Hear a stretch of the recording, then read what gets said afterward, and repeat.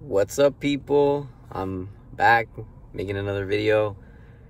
Today I need to make some what do I need to make? Oh, I need to make well, today I'm gonna show you guys how to make a shirt from a piece of art that my sister is gonna, well, she gave me a piece of art, so I'm gonna make her a shirt and I'm gonna show you guys how to make it. So yeah, but right now I'm at my storage facility because I gotta pick up some shirts because I have a lot of stock in that storage bin. So yeah, let's go get the shirt that she's gonna be using. Alright, I found the shirt in my storage bin, so let's get to work.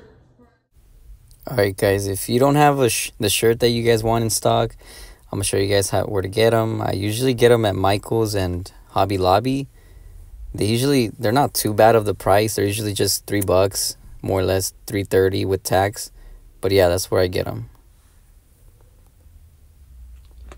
Alright, pretty simple, guys. You guys just want to take a picture of it, of the whatever shirt you want to make, or whatever art you're going to use. This is the art piece that I'm going to use. And I'm just going to take a picture and then upload it on the computer, and then we'll see how it goes. Alright, now that you finished taking the picture, you want to upload it to your computer on picsvg.com. I'll leave a link to the website below if you guys don't know where to find it. But yeah, here's the website. You're going to be able to get different options for the image. Usually I would like edit it on a photo editing software, but since it's a black and white image, I'm just going to put this in into this website. And the reason why I like SVGs is because, or if you don't know what an SVG is basically a file type. If you expand it, it won't be all pixelated and stuff. But the only thing with the SVGs is that you can only it mostly works for like single colors. And since like this is a single color art piece, I'm just gonna use this website to do that.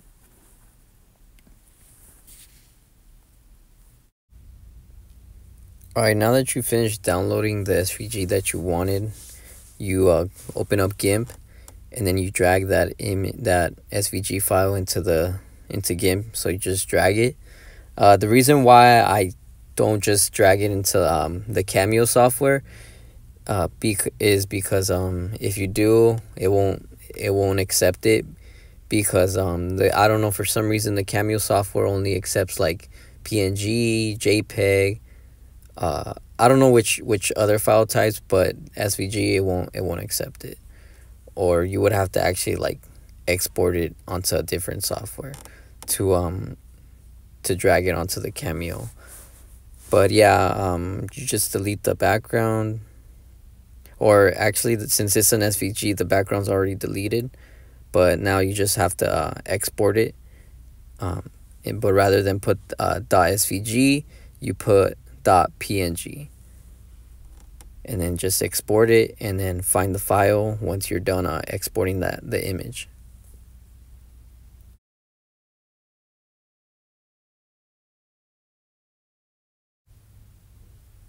Alright, now that you exported the image, it should be ready to go as a PNG file, and then and then it's ready to cut as well, since you exported it as a PNG onto the Cameo software.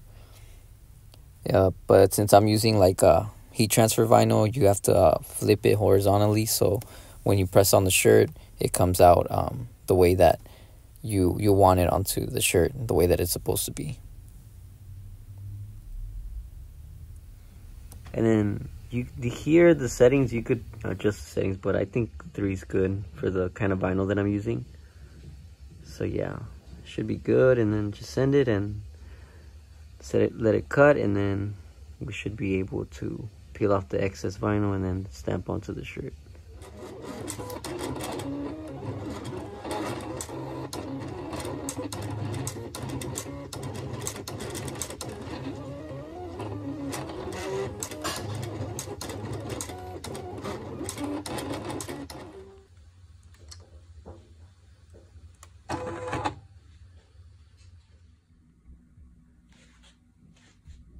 Alright guys, now it's ready to iron. I'm just gonna put the already put it in the place that I wanted to on the shirt. So I just gotta put the Teflon sheet on top of it. And I should be good to go. Alright, so I ironed it. Now I'm just like slowly peeling it off. It's coming out pretty good. Alright, so that's how it's gonna look when you're done. I could have heat pressed this one, but you know, I just want to keep experimenting with the iron, seeing how to like keep it stamped with just using an iron. So I'm just experimenting with that. So, but yeah, it came out pretty good. Check it out.